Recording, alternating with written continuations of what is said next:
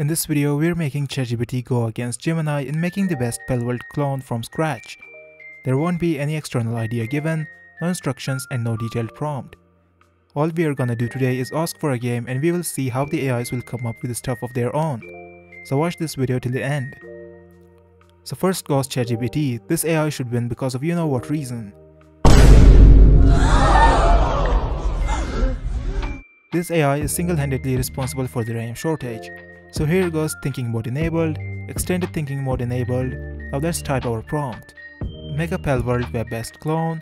It should have all the features from the base game and it should use HTML, CSS, JavaScript and 3.js. Also the code should be in a single executable file. This should do it. Now let's run the prompt and see what we're gonna get.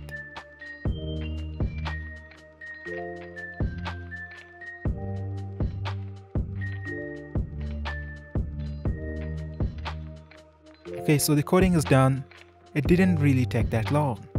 But look at the amount of code we got. It's really mesmerizing. And here are the features we apparently have in this game. Not gonna lie, these sound cool. Let's put this code inside VS Code and then we will see what it does. The code is actually pretty long, nearly 1900 lines. Let's run the game and see what we are getting. Okay, so the game is actually not running. We are getting a dark world, but we have our user interface. It's like we are in the shadow realm. Let's check the console to see what our error is. Okay, so this is the error, failed to resolve module specifier 3. I have zero idea what that means. I am by no means a JavaScript expert, so I'm gonna give a screenshot of this to Chatgpt to have a look at it. We got this error, and there is image attached as well. Chatgpt should now be able to fix the error for us in a couple minutes. Chatgpt is giving me instructions on how to fix the code, but I actually wanted to redo the whole code.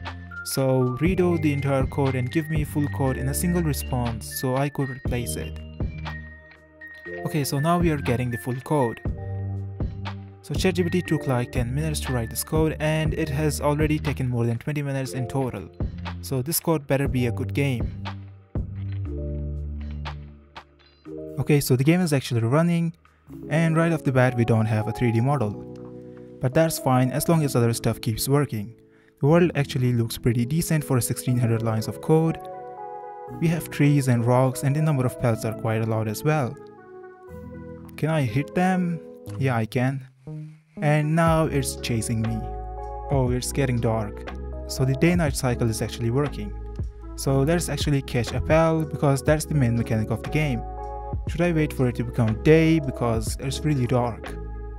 What are the red dots on the minimap? Okay, so the red ones are probably alpha pals like the noodle in the Palworld. Let's weaken this one. Wait, did I just kill it?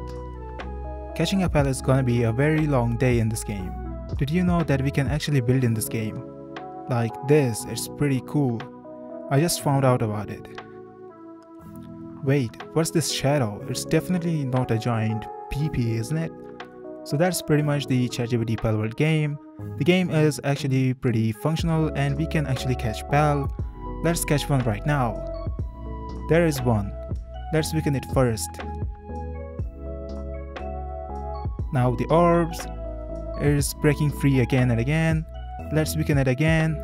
We need more orbs. Let's equip it and finally we have captured it. And here it is, we can actually spawn it. So the game is pretty cool. A lot of people might say it's not impressive at all, but just think about it. This is an AI that makes the whole game from scratch within like 30 minutes and without any assets. A single person is gonna take like 2 days to make the same thing and it's really impressive. Also, we're not gonna ask Chatgpt to add more features to this because it will actually decrease the number of features instead of increasing. We already lost like 200 lines of code in our second attempt and I think this is pretty good on its own. Next we have Gemini, which is actually pretty good at coding web-based games. So I'm gonna activate the Pro mode and then choose the Canvas tool from the tools. Also, I gave the exact same prompt from Chatgpt so the competition is actually fair and square. So let's send the prompt and see what we are gonna get. While we are waiting for the code to generate, you can consider subscribing to my channel and liking this video. Your support can help my channel grow. So Gemini is done with coding and we can actually play the game here. Wait, why do I have schizophrenia? Am I drunk? The look around is not working properly. Right click to throw spheres. Oh, so we can literally one shot catch any pals in this game. I have already caught like 10 pals. The game is very simple, only the main mechanic is working and there is literally nothing else in the game at the moment. And the code is like only 700 lines as opposed to Chatgpt's 1600 lines of code. So let's talk to Gemini about it. The look around is not working properly. Also add more features in the game like proper inventory system, axe, pickaxe and farming system, and also building system. That's peak prompting for you. So now let's see what Gemini is gonna come up with.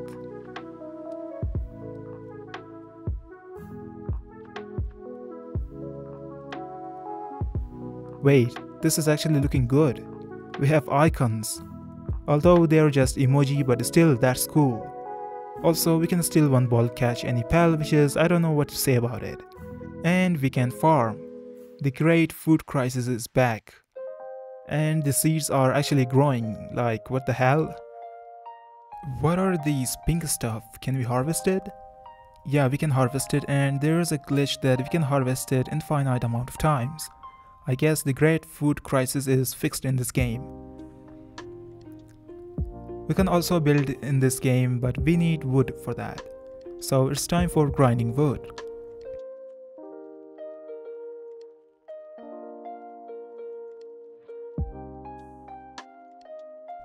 Okay, so apparently we're building stuff, but I have no idea what we are building.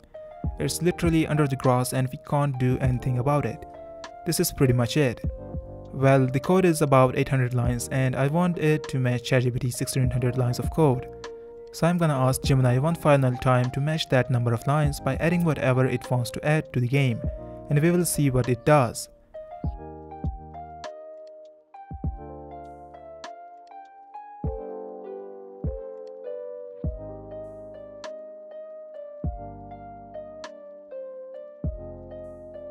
Okay, so Gemini is done coding now and it's almost 1500 lines of code, which I'm gonna take it. And the game is not working. There is a lot of errors. Let's click on the fix error button and the game will be hopefully fixed.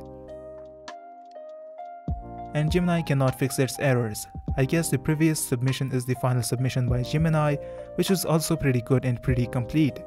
Honestly, it's very surprising how bad these AIs are at coding and doing stuff a little bit complicated. And people are worried because AI will take their jobs. I honestly think using AIs to do very small and delicate work is good, but large scale, they will be really hopeless.